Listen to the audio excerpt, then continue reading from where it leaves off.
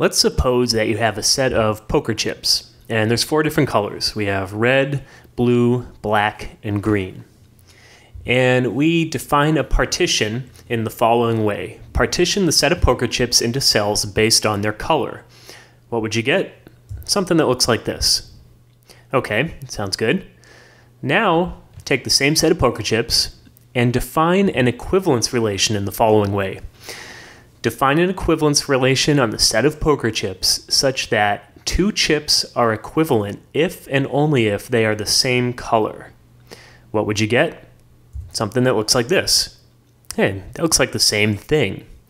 And in fact, it is. These are the same thing. And a partition determines an equivalence relation just as an equivalence relation determines a partition. So let's make this a little more official. Here's a theorem.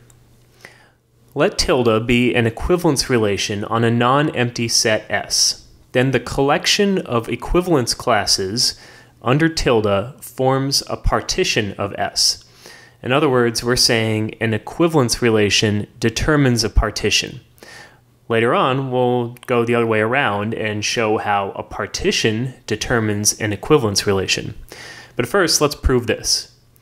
So if we're going to show that something forms a partition, we need to show 2 things. We need to show that the set is the union of all of the different cells of the partition.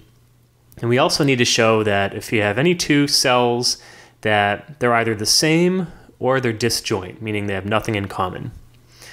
Okay, so let's let tilde be our equivalence relation on the set S, and we'll let X be an element of S. And the first thing we're going to show is that S is the union of all of the different cells. Okay, how to do this? Well, if X is in S, then we showed earlier that X belongs to the equivalence class of X. Well, if that's true for each element in S, then S must be the union of all the different equivalence classes. That's pretty easy. What about the second part? So let's let A sub I and A sub j be any 2 cells, and we want to show that either they're the same or they're disjoint. Okay, well, let's let X and Y be any elements of S. Then it must be true that either the equivalence class of X equals the equivalence class of Y, or they're disjoint. That was something that we showed earlier. But this is really just the same thing. If we say that the equivalence class of X is really A sub I and the equivalence class of Y is really A sub j, then it's really saying the same thing that we want to show. Okay, so we showed the 2 different properties that you need for a partition. What about the other way around? Suppose that we have a collection of A sub i's, and that's a partition of a non-empty set S. And we want to show that there's an equivalence relation on S such that the cells of the partition are precisely the collection of equivalence classes under tilde.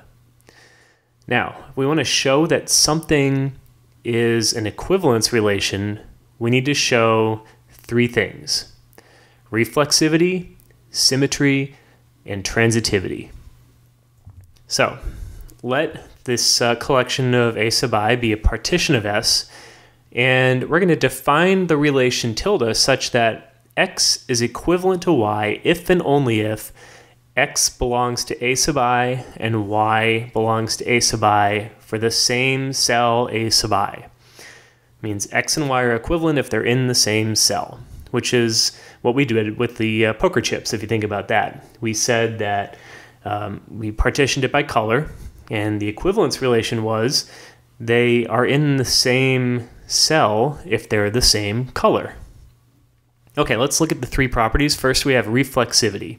This one's easy. We know that S is just the union of all the different cells, so it must be true that any element that's in S belongs to some cell, and in particular, X belongs to the same cell as itself. So X is equivalent to X. Symmetry.